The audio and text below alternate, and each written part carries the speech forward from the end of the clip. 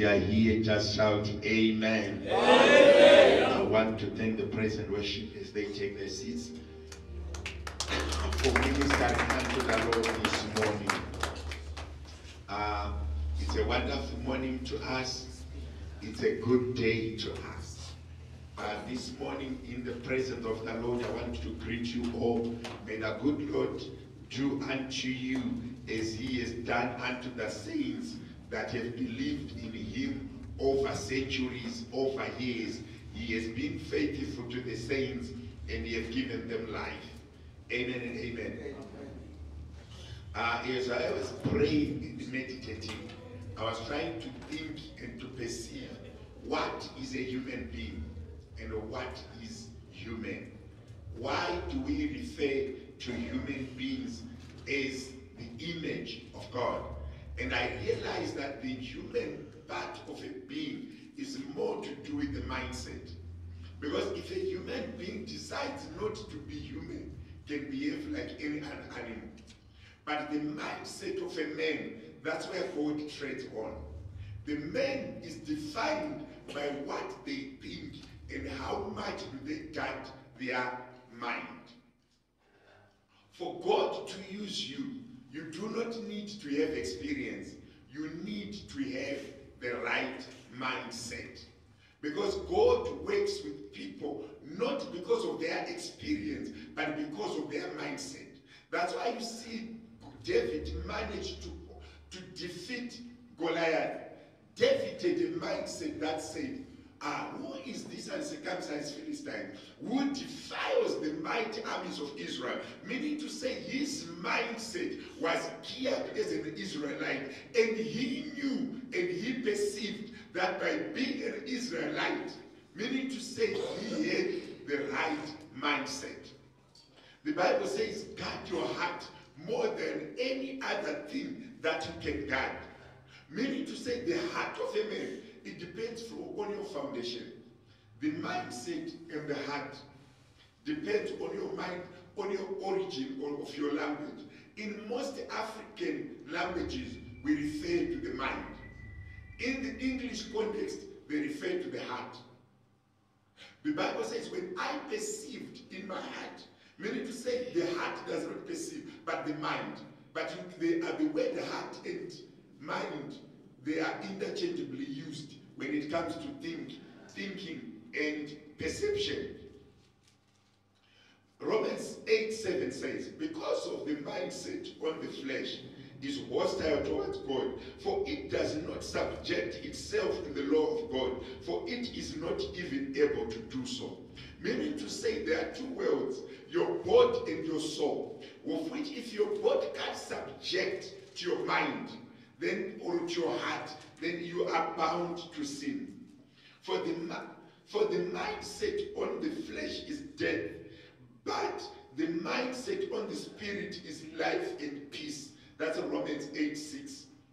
1 Peter 1:13 says, therefore prepare your mindsets for action, to keep sober in the spirit. Fix your hope completely on grace, on the grace to be brought to you at the revelation of Christ, Jesus Christ.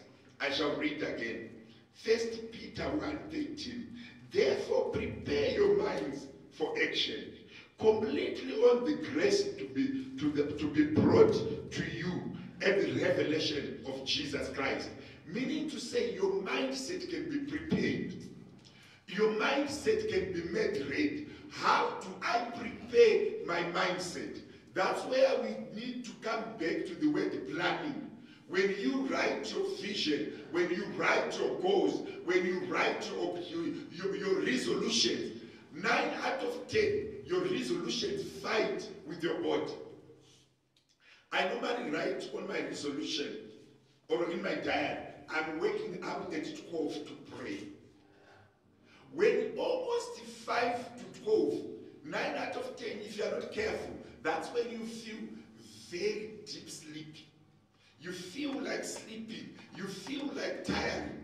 If you tell yourself on Monday, I'm fasting, at 7 o'clock, you start to crave for porridge. You start to realize there's another pocket of oats that I did not open. realize there's a KFC smelling good. Why? Whatever you plan and you resolute with your mind, the flesh has habit of fighting it. That's where the word discipline kicks in. That's where the word of God says, subject your flesh unto things of the spirit. Meaning to say, whatever you purpose in your mind, if you are not careful, you fight it yourself through the flesh. That's why you see Jesus, knowing very well that he was supposed to go on the cross, save the people. He said in his prayer, Father, take this cup away from me. Not it be my will, but thy will. Meaning to say, at that moment, flesh was feeling the pain. Flesh was feeling the affliction. Our mindset is so much central to your performance. But the mindset is prepared. The mindset is managed. The way you think, you manage it. You purpose and you think and you manage it. Also comes to money. When you have money in your bank account, there's always temptation to use it otherwise. And people who do not have discipline, they realize that they've already spent money of basic needs on things that are not necessary. Why? You have a resolution. You know the purpose of the money. You know the usage of the money. But there's always another temptation to do other things. That's where you need discipline and subjecting your body and your habits to your resolution. So the mindset of a man is managed through making vows. Why do we need to make a vow before God? Why are we not just doing it and got the root of a vow? Why do I need to make a promise? On a wedding, why do I need to make a vow? A vow is that moment when you are subjecting your body to a promise that you need to keep. And that keeping the promise is not easy either. So many people say good things. So many people think about good things. But to action them, Peter is saying, action them, prepare for action. When God reveals secrets that are hidden in him and in his word, he does not reveal them to the flesh, but he reveals them to your mind. And your mind needs to take your flesh to where the mind is. God, when he does revelation to you, when he reveals things to you, he works through your heart and he reveals hidden secrets to you in your mindset for you to perceive, conceive it, and action it. Now discipline comes because it's a task that needs to be done. How do I get successful in Christ? I make resolutions. I read the word of God.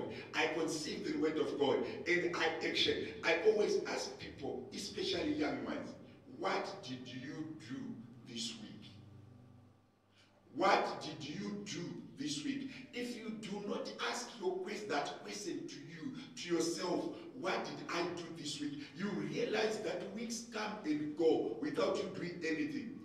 Months come and go without doing anything. Years come and go without doing anything. How does the body get to work? The body gets to work when the mind has thought. And after those thoughts, you generate the thoughts into action. That's where your flesh kicks in. I was asking my 12-year-old daughter, and said, Shannon, what did you do this week? Write a list of things that you've done this week in the past 7 days. I just want to see, what did you do? Then he said, I did laundry, I did. But I said, oh, it's ordinary. Is there anything new that you've done? I'm challenging here to conceive. I'm challenging here to do stuff. How does God work with people? God works with people that are already in movement. God does not work with people that are stagnant. When you want God to bless you and to use you, you need to be in motion. You need to be working. You need to be doing something. That's what makes God use you. I'm talking to someone this morning. I'm saying to you, for you to be blessed, for you to receive Christ, your mindset has to be ready to do something. Your mindset has to be in motion. How to? Many people have this concept. At night, you have so many ideas. In the morning, you can't implement them. At night, you think, tomorrow I'm going to tell brother so and so this. I'm going to tell sister so and so this. I'm going to tell my mother this. I'm going to tell my neighbor this. When it's in the morning, on this day, when the day is starting, you start to think, should I not? Should I not? And many brilliant ideas, many revelations have come unto men, and men have not actioned. Why? The mindset did not connect to action. The mindset did not transit into action. So many times, as a pastor, God reveals things to me. But if I do not perceive it on the revelation, after the thing has happened, you say, but God revealed to me this. This I should have stopped it. This I should have done it. The Lord has said this to me. But the moment you allow your mind to be idle, death pursues, and sin starts to work on you. When you allow your mind to be idle, God works with an active mind. Prepare your mind. Use your mind. Plan. Many people say to me, I do not have anything to do. And so many people wake up in the morning without anything to do. It's not like there's nothing to do. There's a plenty of things to do, but your mind chooses to be idle. And it communicates with your body to also lay idle. There are so many things that you can do. But if you do not push yourself to do it, I was challenging my children. The gate motor was not working. And they were asking me, who is going to fix the gate? I said, there's no school that trains people to fix the motor. It's there on YouTube. Just go on YouTube, search it. They opened the model of the gate, motor, put it, enter it on the internet. YouTube tells them, only to realize that two plugs are off. The moment they opened YouTube, they went and reprogrammed the gate. Why? At first, it's not like there was no solution. The mind didn't want to think. You can actually make a prayer before God and say, God, reveal unto me what I want to do. Teach my mind to think. Reveal unto me things that make me make money. Reveal unto me things that make me fail. Reveal unto me things that make me sin. Reveal unto me things that makes me big when I don't want to be big. Those are things of the mind. As a man thinks, so he is. But a man ought to teach himself to think. A man ought to teach himself to think. A man ought to teach themselves to do stuff. There's nothing that a human body cannot do as long as the mind is told the body to do it. Someone was asking me, Pastor, I can't drive. No one is teaching me to drive. I said, it's there on YouTube. It's there. Anything you there, the world is, and God sometimes will reveal things to you without even internet. God can reveal things to you in your sleep. Are you willing to do it? I was talking to one person, come to me and say, Pastor, I said, what's wrong? In the morning, at night, I've got the urging to pray, but I can't wake up. And this is the challenge of majority of us. We feel the urging to do good, but we don't just do the good. The urging to do it is there. The desire to do it is there. But the lacking component is for you to take your desire into action. The lacking component is for you to transfer your thoughts into action. Amen and amen. The mind of a man. Read Corinthians chapter 1 verse 10 says, now I exhort you, brethren, by the name of our Lord Jesus Christ, that you may all agree and that there is no divisions among you, but that you be made complete in the same mind and in the same judgment. Do you know, as a couple, as sisters, as families, it's your decision to fight or it's your decision to agree. People can purposefully choose to be aggressive, or people can purposefully choose to be positive. I went and visited two brothers. I called one and the other. Without them knowing where they were going, I just asked them to meet them at Wimpy for breakfast. Each one didn't know where they were. Why Pastor wanted to meet them at Wimpy? Their wives confided in me that it has been 7 years they've never greeted or spoken to each other. For one disagreement. One disagreement. They grew up together, same mother. They grew up in the same group, but one disagreement have drifted them apart for 7 complete years without greeting. If another one attends a funeral, the other one doesn't go.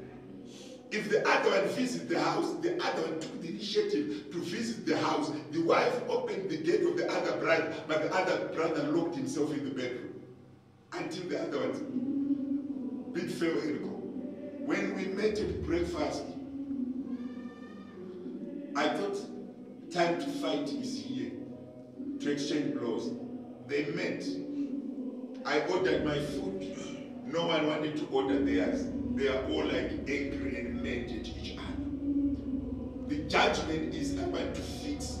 The decision I want to humiliate. The decision that cannot be done to me. Then I broke the ice and said, guys, I want you to hug each other and say sorry. I'm not here to listen to anything that happened in the past.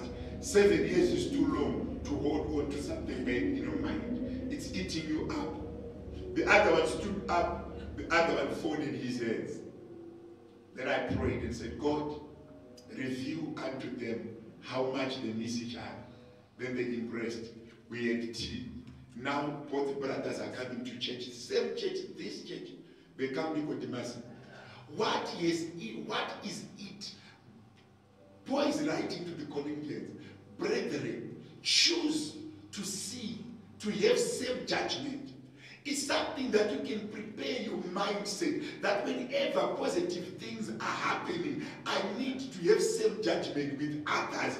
It's your decision that in family gatherings, in family meetings, at work, you do not always have other ideas different from others. There's some brother, there's a certain sister who always has other ideas. Whenever you're planning something, they have always other ideas. They don't want to have self-judgment. They don't want to see things in a positive way. They choose not to be positive. They choose not to appreciate the work of others. They choose not to appreciate the presence of others.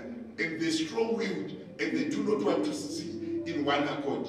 There's always in you that God wants in you, in your mind. Try to see, to have self-judgment with others. Do not always have other ideas. Train your mind to have good judgment. Train your mind to see according to others. Feel for others. Think for others. Also consider others before you make your decision. For in the power of life lies in love and perfect judgment of other brethren. For you were not created alone, but you were created in a team. It's always positive and good to understand how to work with others.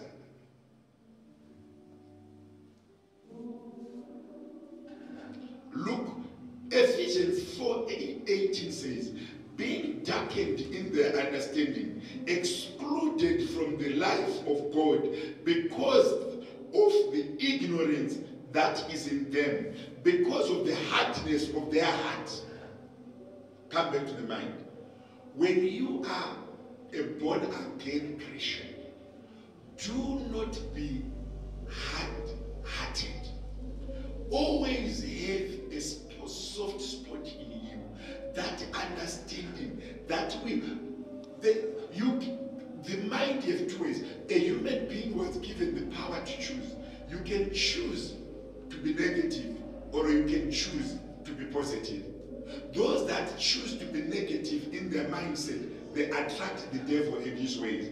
Those that choose to be positive attract God and his powers and miracles. Anyone positive they are able to overcome their obstacles. Anyone negative, they are not able to overcome their obstacles, because the power to overcome is in positivity.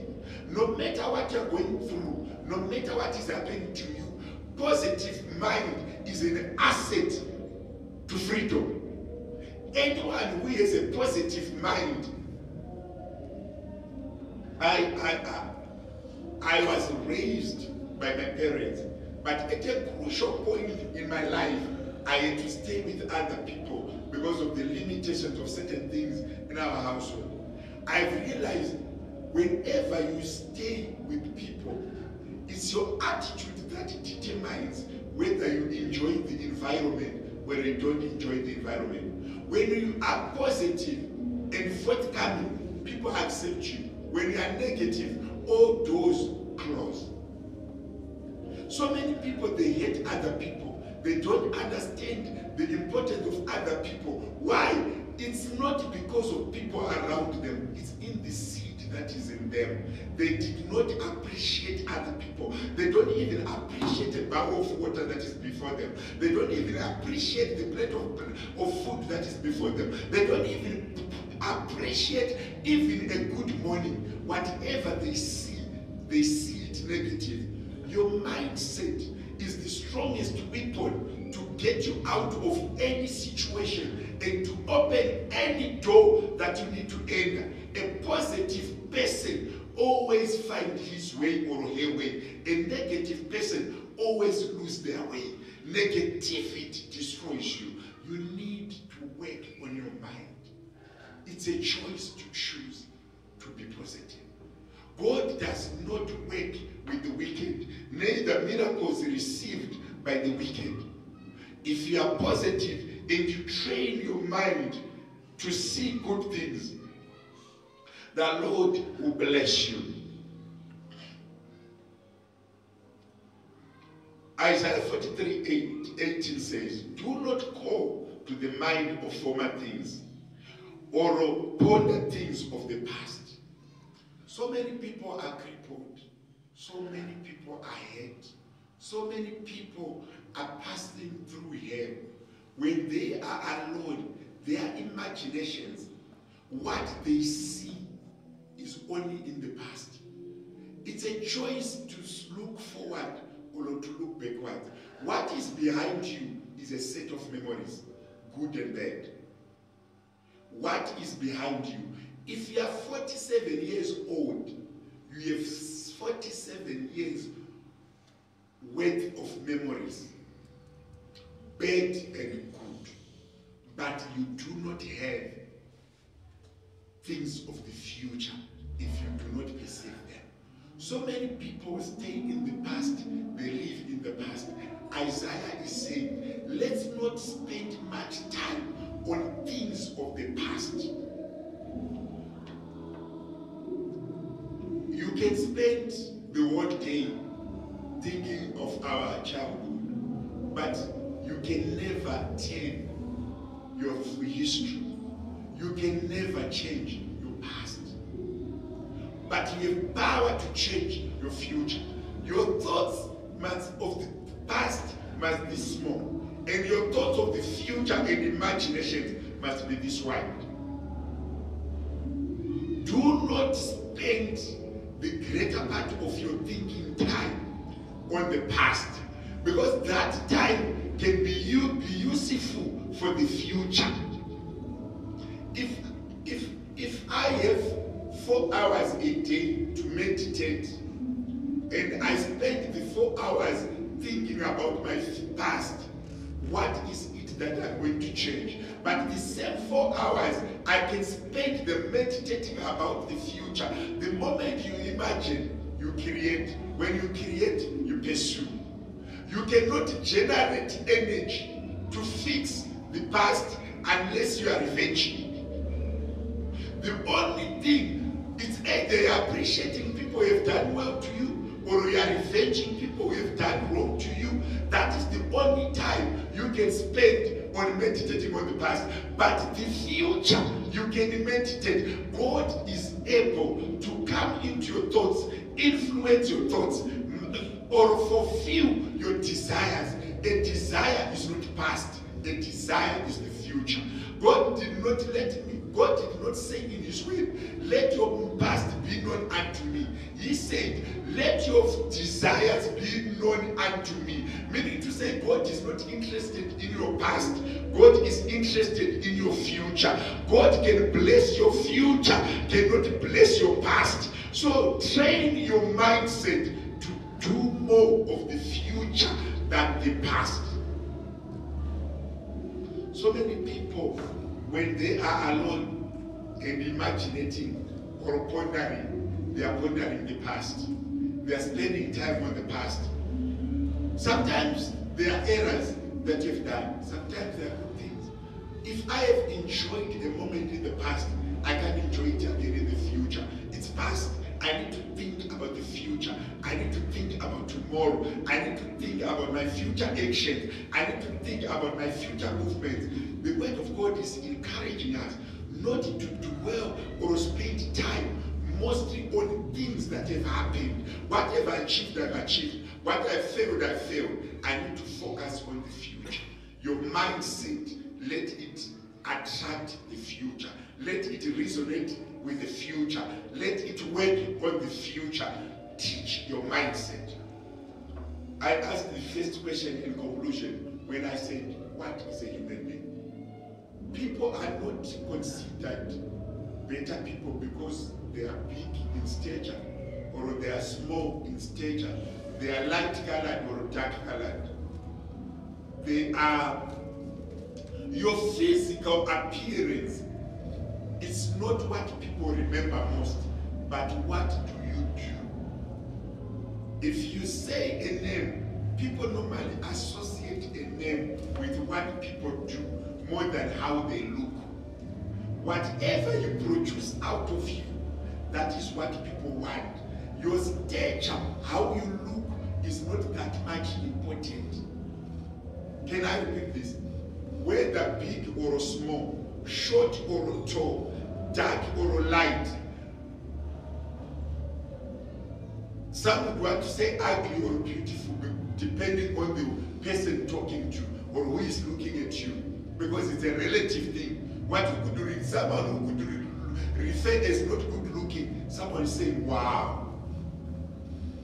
So beauty is in the eyes of the beholder. But what I'm saying is, all is not critical, all is not important. What do you think about and what do you produce? That's what makes a human being. You can be big but not intimidating, but very small but intimidating. Why? What works is the mind. What people consider as the mind. What do you do? What you do is an outcome of your mindset. What you produce with your mind. The lesson of the day or the teaching of the day, when you go home, think, what am I thinking about? If what I'm thinking is fulfilled, what will I look like?